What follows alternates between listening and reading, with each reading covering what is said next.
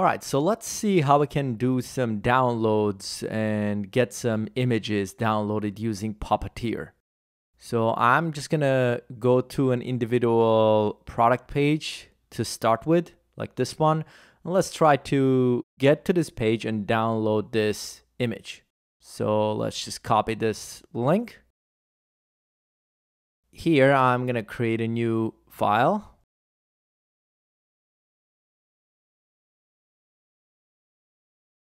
Let's go get some starter Puppeteer stuff. And I'm not going to use the control key here. I don't need most of this. And basically all of this too. So just some basic starting point. I'm going to just take this hyperlink for that page and put it right in here. And get rid of this.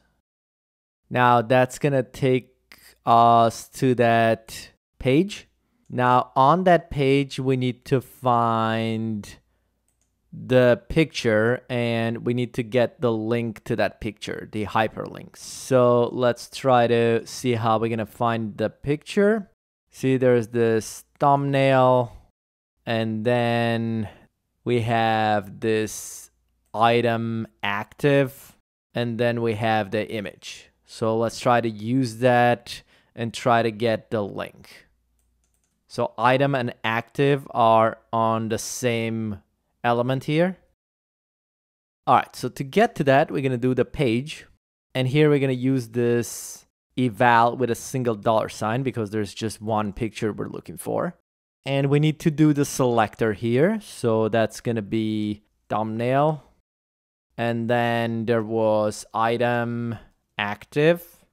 So a space between here and no space between here because this is the same element. And we want to find the image.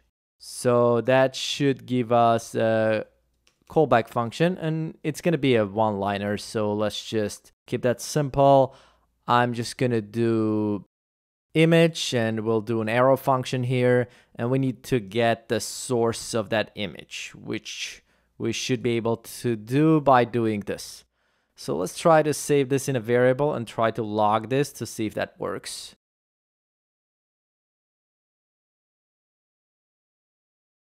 Just like this. So let's try to run this download image.js file. Let's see what happened in the background. See, that gives us a hyperlink back there. Let me close this. Now let's try to open this hyperlink and make sure that actually goes to where it needs to go. And as you can see, that links to the actual image. So now that we have an image link, we're going to download that image using Node. And to do that, I'm going to use the script that I've created for downloading in Node. And I'm not going to go over this again. I will just link to the video where I explain this code. What I'm going to do here, I'm going to make this a module. So I have this downloader.js file where I have all of this code. Now in here, I have this download file function. I want to be able to call that in that other file that I have. So what I'm going to do, I'm going to export this function download file. So we'll make module exports and we'll call this download. And that will be this download file function. So to make this less confusing, let's just call this function download like this. And this will be download too then. But the export we're doing is going to be called download right here. Now, because of this export, we should be able to import this downloader.js file in this new, where is the file? This one. Let me close the rest. So I'm going to do that import here too. So I'll name that downloader. Will require that file. So that file is located, this downloader.js, in the same folder. So dot, and this, and then we have the downloader. And we don't need to do the JS part. Just like this. Now, because we have this downloader imported, that should have the export coming from here. That's called download, which should basically refer to this function. So what I'll do here, I'll just do downloader.download. See, that pops up right there. And here we're going to pass that image URL as one of the options. And the second one is going to be a function callback, what to do after the download is over. Basically, we'll just do a console log and say download complete. And here we can also get the actual name of the file. And let's use that too. So we'll do download complete 4. And we'll concatenate the file name after this. So that's what I'm going to do. I'm going to remove this console log for the URL of the image. And I am going to probably remove this console log for done.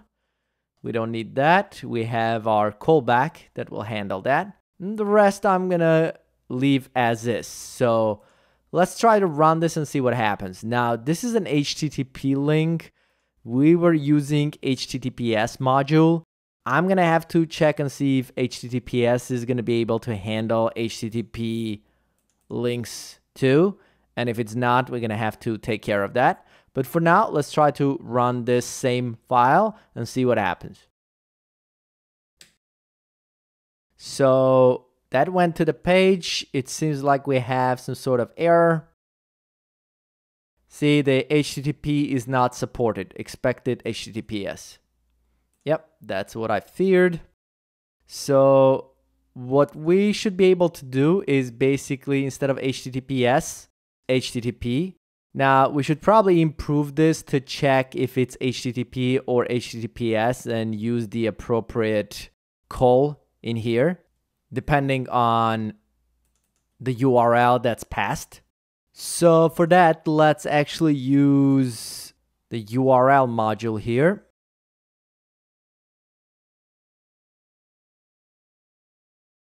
And here we need to actually get this. So now we should be able to do this with this. We're going to have this URL. So out of that URL, let's just create the URL. So I'm going to do a new URL. We're going to use this constructor, and that's going to take a string.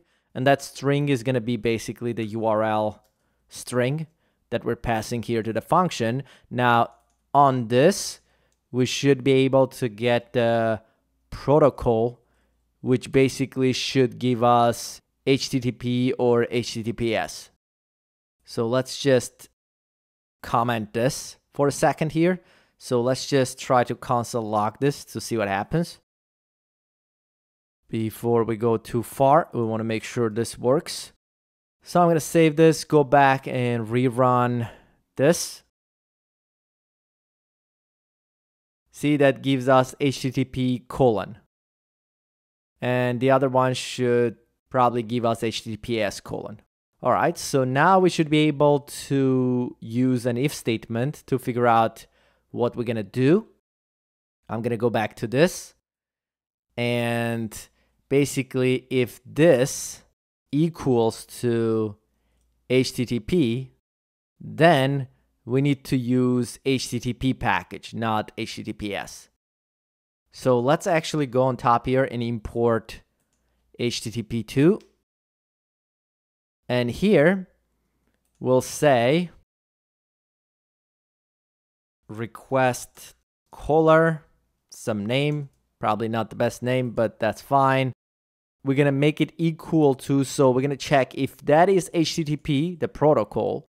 In that case, we want to use this HTTP. Otherwise, we're going to use HTTPS. And then, let's uncomment this. Here, below, when we're calling this, we're going to use this request caller, which is going to be either HTTP or HTTPS, depending on which protocol we have. So let's try to save this and see if this works.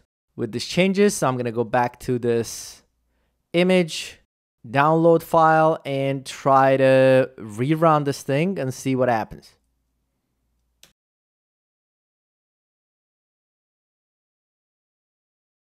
So it says download complete for that. So I'm going to close this and let's go check if the image is actually a proper image. See, there's the file that was downloaded. I'm going to try to open that. And there it is. That's our image file. So we were able to actually download that image and it's here in our folder. Now, because we have so many files here, I'm going to create a folder here, call it images. And from now on, I'm going to try to download to that folder instead of downloading to the main folder. Right now, we're just downloading to the current folder. And that's something we don't actually support right now in our downloader, because right now in our downloader, I believe we always just save to the current directory. See, when we do the file name here. So we need to be able to also pass the directory where we're trying to place this in addition to just the name of the file. So we already have the path imported. So what I'm going to do, instead of here doing the file name, I'm going to use path resolve. And here we have different parts of the path we need to basically piece together. So one is going to be that file name. But before the file name, we need the actual path to the file.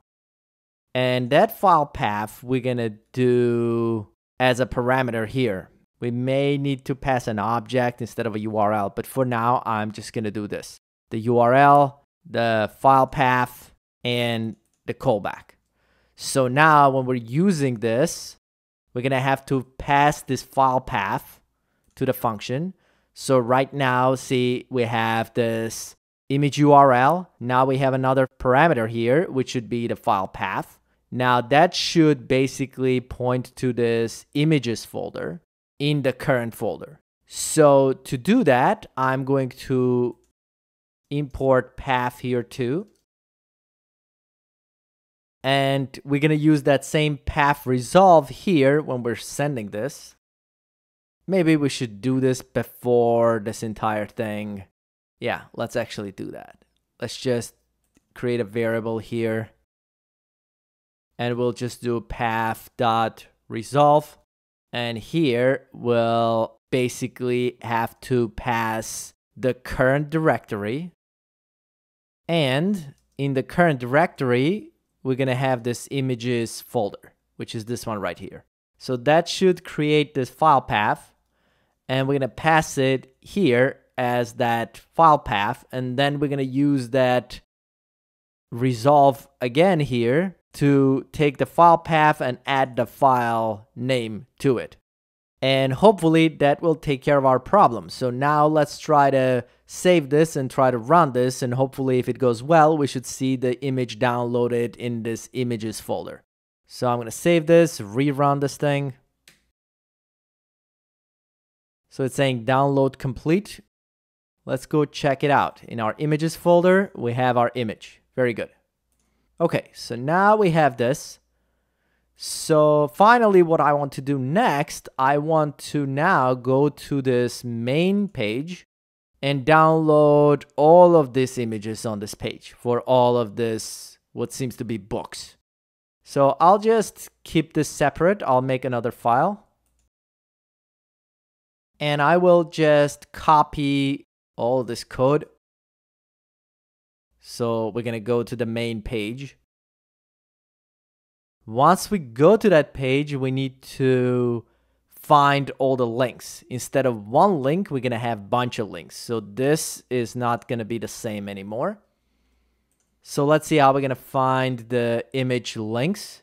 So this is going to be, see, there is this product, whatever this is. And then we have the thumbnail class. I guess that should be good enough. Let's just check another example here to make sure it's the same.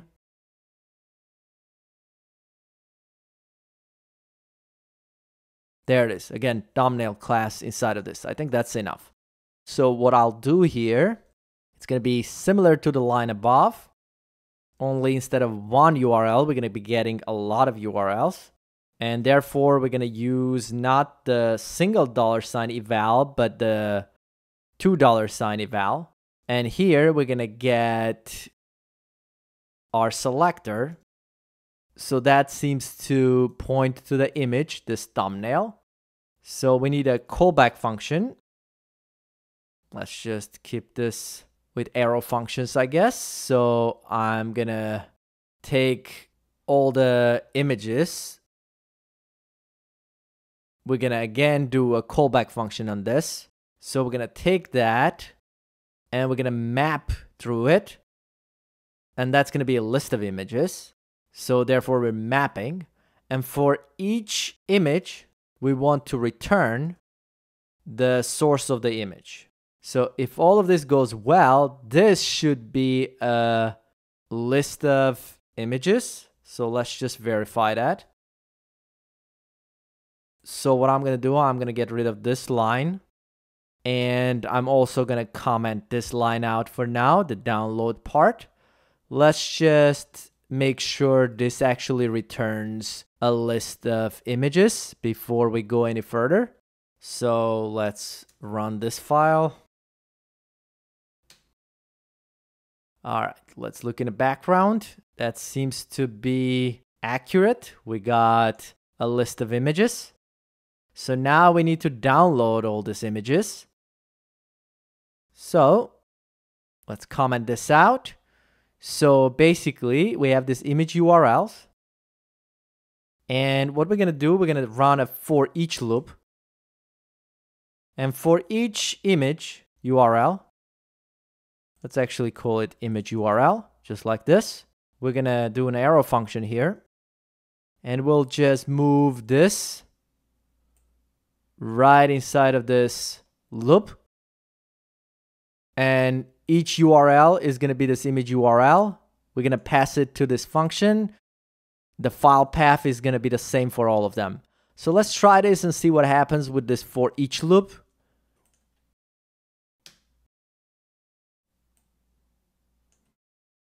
So it seems like it says download completed for all of those files. We need to check to make sure they're actually good. So these are thumbnails. These are smaller pictures. But as you can see, we seem to have all of them in this images folder. And that should do it for this video. Thanks for watching. Please subscribe, and I'll see you in the next one.